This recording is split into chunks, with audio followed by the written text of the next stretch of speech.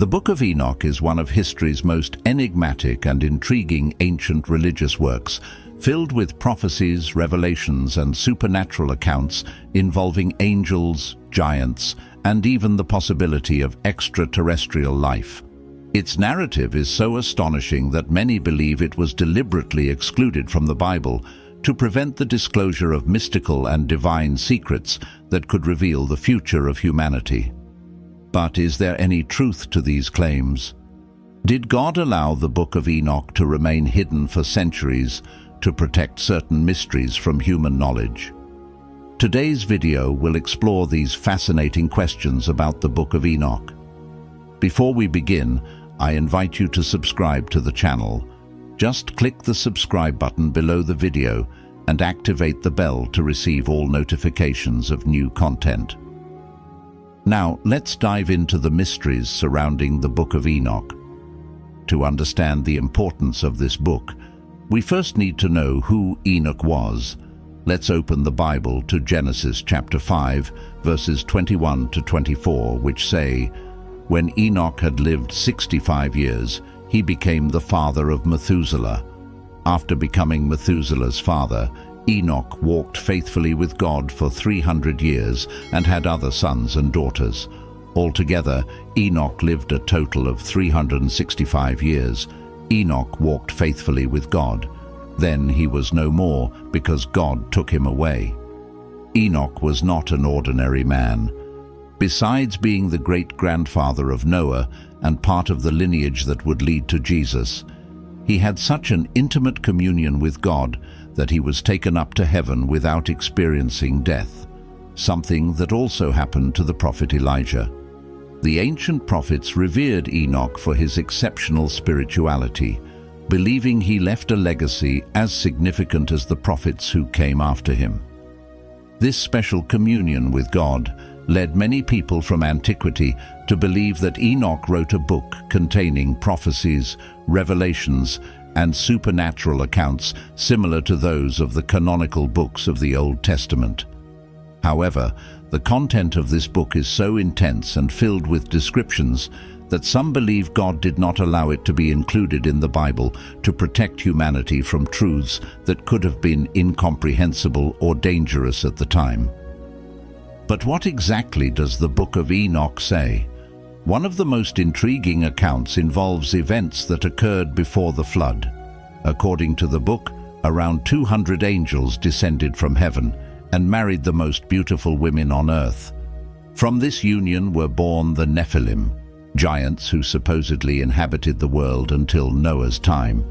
Furthermore, these fallen angels taught their wives the arts of witchcraft and occultism and instructed men in the techniques of forging weapons and shields, as well as the use of roots for medicine.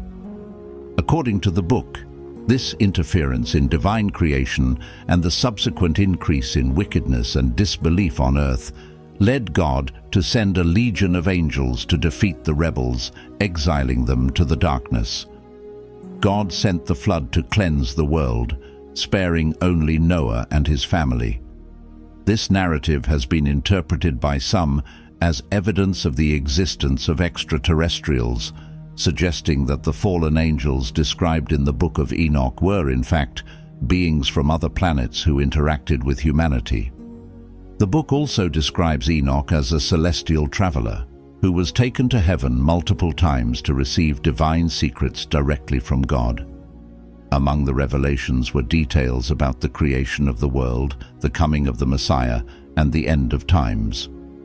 Additionally, there are accounts of sermons by Enoch about the apocalypse and astronomical mysteries shown to him by an angel named Uriel. Although many early Christians accepted the Book of Enoch as inspired by God, its mixture of pagan beliefs, especially of Greek and Egyptian origin, led to its gradual rejection. By the 9th century, the book had disappeared from most religious circles, being rediscovered only in 1773 in a church in Ethiopia. Translated and disseminated in Europe, the book once again sparked interest in the West. But should this book have been included in the Bible? And why would God hide a book written by a man he loved so much? It's important to note that although the Apostle Jude mentioned Enoch in his letter in the New Testament, he did not cite the Book of Enoch. Jude refers to a prophecy attributed to Enoch, but does not mention a canonical or apocryphal book. If we read Jude's letter carefully, we will see that he mentions Enoch as the seventh from Adam and prophesies the judgment that will come upon the ungodly. However, there is no indication that Jude quoted from any specific book. How did Jude know about this prophecy? If we believe in the divine inspiration of the Scriptures, we can understand that the Holy Spirit could have revealed this to Jude without him needing a specific book to know these words. The early Christians were guided by the canonical books, inspired by God and recognized by the Holy Spirit as the true word.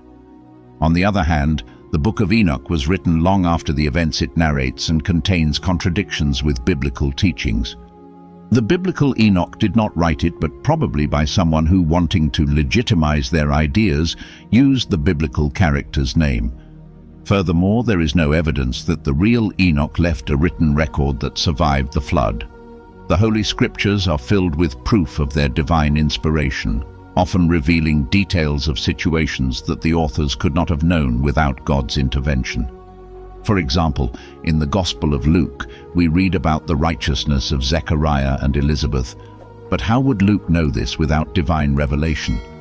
And how could he describe Jesus' anguish on the Mount of Olives if Christ was praying alone? Therefore, dear brothers and sisters, do not be misled by those who say that the Book of Enoch should have been included in the Bible.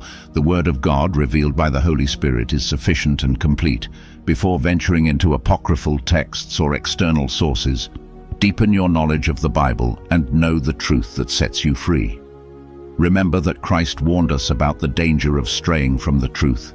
If you truly want to understand the content of these apocryphal books, start by thoroughly knowing the Word of God. Knowing the truth makes it much easier to identify what is false and what does not come from the Lord. If you found this message valuable, share it with your friends. I'll leave 2 videos on the selected screen for you. I'm sure they will be a blessing in your life. May God bless you, and I hope to see you in the next video.